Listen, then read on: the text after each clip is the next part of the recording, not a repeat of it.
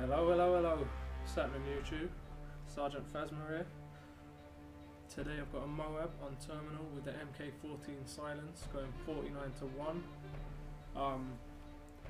Pretty much trying to keep the enemy team trapped at A flag whilst holding B and C. Quite a good gameplay. Wouldn't say the opponents were the best opponents, so that made it a bit easier, but still a good gameplay nonetheless. 49 kill death ratio. What I'm going to be doing today though, I'm not actually going to be commentating on the game itself. I'm going to be reading a chapter of my book. As you saw in the advert at the beginning, I've got a combat guide published on Amazon, and today I'll be reading you a chapter of that. The chapter is number 3 and it's titled Wet Work. Wet Work's basically a CIA word for killing, so here we go. Wet work. There are many different objectives in FPS games, but no matter which one it may be, killing the enemy is always a necessity. Wet work is the phrase used by the CIA, basically meaning killing. Whether or not kills are the objective of a game, a victory depends on being able to stop the enemy before they stop you. There are often many ways to kill an enemy in FPS games, some more efficient and less risky than others. Some methods require more strategy and skill to execute. An iconic hitman once said, "The rifle is the first weapon you learn how to use because it lets you keep your distance from the client. The closer you get to being a pro, the closer you get to the client. The knife, for example, is the last thing you learn." Choosing your strategy of attack wisely is crucial. There is no perfect weapon or strategy. Tactics and weaponry must be chosen in accordance to the purpose. The sniper rifle is in some ways the easiest weapon to learn due to a low amount of pressure on the sniper. Sniping is the act of firing precise single shots from covered vantage points at distant targets. The ammunition is usually of high caliber, providing very high stopping power, and snipers are trained to fire at vital organs for the greatest chance of a one-shot kill. Due to low fire rates and the large size of sniper rifles, they're not efficient in close quarters. This means that there may be less pressure on a sniper from distance, but when caught off guard by an enemy in close proximity, the sniper is extremely vulnerable. The automatic assault rifle is the most general purpose weapon available, most commonly firing the 5.56mm standard NATO round full metal jacket FMJ, or the larger 7.62mm, and offering a balance between a high rate of fire, the stopping power of high velocity rounds, high accuracy due to the decent barrel length, plus the effective kill range of rifle ammo, high magazine capacity, and a fairly compact size and weight capable of operating in most environments there are. Though the assault rifle can do everything, it does not particularly specialise in anything. The light machine gun is the ideal weapon for laying down high volumes of automatic fire on single or multiple targets. Classed as a support weapon due to its high magazine capacity,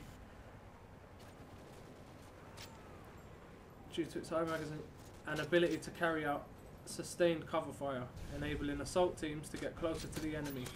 This type of firing is often used to keep the enemy's heads down while the rest of the team move to a more tactical position surrounding the enemy. As a support weapon, they are perfect, with high stopping power, rate of fire and magazine capacity, but as an assault weapon, they are inefficient due to large size and very high weight.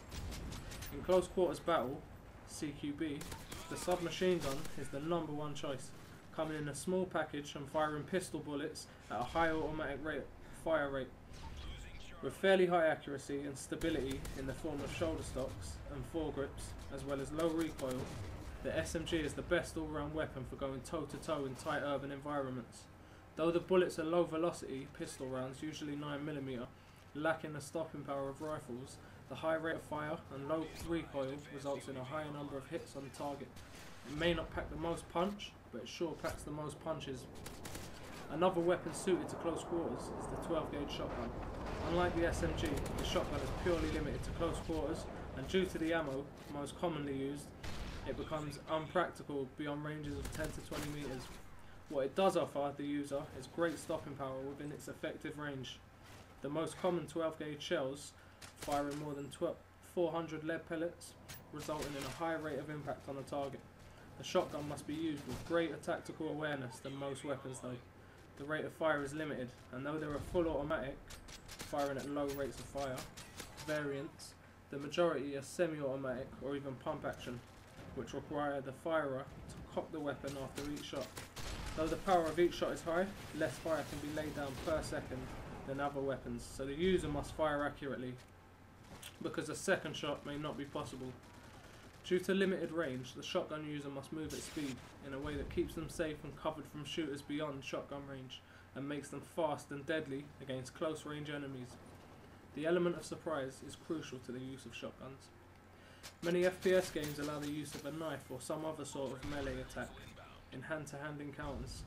This generally requires the greatest use effectively. Speed and the element of surprise are a must, because without these, running at a shooter whilst carrying blade will usually result in failure. They say you shouldn't take a knife to a gunfight. I say not unless you take your brain. Killing with a blade requires stealth and the most tactical movement to prevent alerting your target and give you the positional advantage to carry out your attack. Attacking from behind provides the least risk. There are also forms of traps, such as planted explosive devices. Knowing your device is crucial. C4 plastic explosives, kill with an explosive blast, should be placed as close to the target as possible. The Claymore mine is an anti-personnel device that kills with projectiles.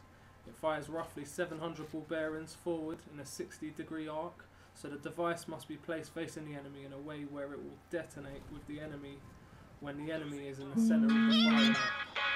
Like, you know when you got a good girl. The Claymore can be detonated by different methods. A laser trip sensor Claymore should be placed in a way where the laser is tripped when the enemy first enters the arc, so the device detonates when the enemy is dead center. Regardless of the weapon, the basic objective is the same. Kill as quickly and as easily as possible. I'll break it down into 3 stages. Acquire, engage, eliminate. Acquire your target. First things first, you have to find your target. The greater your movement, the more likely you are to spot them before they spot you. Be aware of all possible attack and ambush points as you move. Keeping moving is important, as you don't want to be acquired by an enemy coming up the rear. The target's threat must also be calculated. What weapon type are they carrying?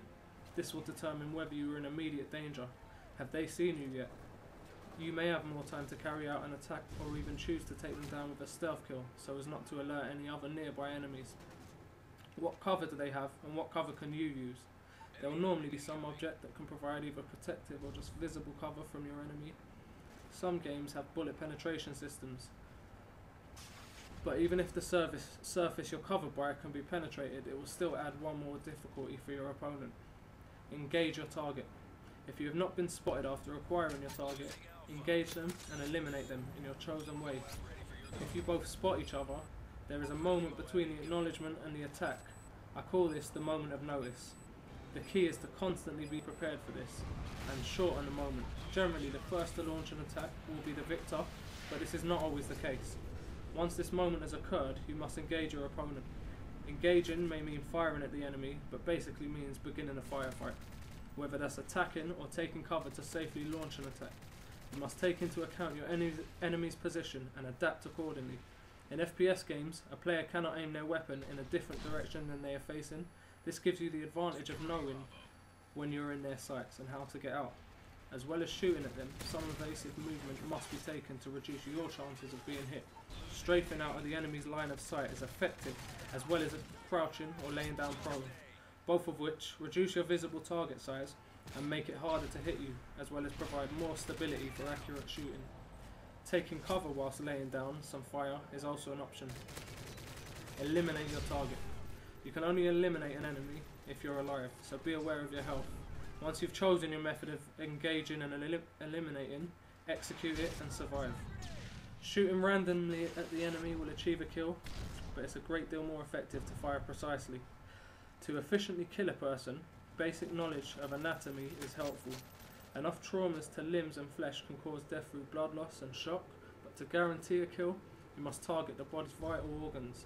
Targeting the torso, or more specifically center mass, aiming for the heart, deals the greatest chance of a kill with body shots. The brain is obviously the most vital organ, so a headshot provides the highest likelihood of an instant kill, but due to the smaller size of the head, aiming for the head has a higher chance of failure, especially on a moving target. A great deal of assassins aim for the heart, but this is sometimes due to the damage that headshots do, which makes proving the identification of the mark difficult. You may think that human anatomy is irrelevant in an FPS game, but it's very relevant. In-game bodies have damage multipliers. Bullets and weapons will deal different damage scores, but on top of this, different areas of the body such as the torso and head will multiply the damage dealt accordingly. So that's chapter 3, wet work. If you like what you've heard, then feel free to purchase the book. There's about 20, maybe 21 chapters, and each is filled with valuable information, both from real life and first person shooters.